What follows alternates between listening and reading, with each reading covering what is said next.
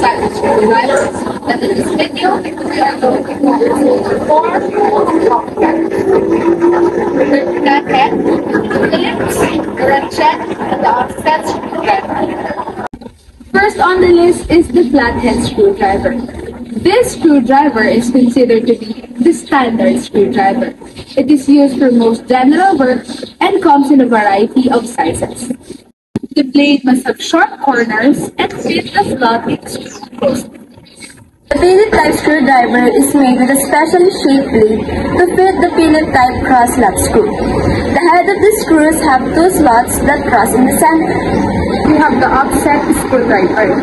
This particular type makes work possible in tight corner where the straight type will not enter.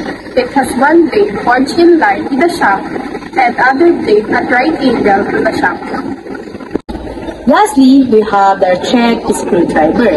The ratchet screwdriver is used to remove or drive small screws rapidly. A ratchet screwdriver has a mechanism that permits the tool to apply turning force only in one direction, while moving freely in the opposite, so it can be set to drive or remove screws without having to move the bit in and out of the screw head at the end of each turn. Thank you for joining us as we explore the world of screwdrivers. We hope you find this video as helpful and informative. Happy fixing! Bye-bye!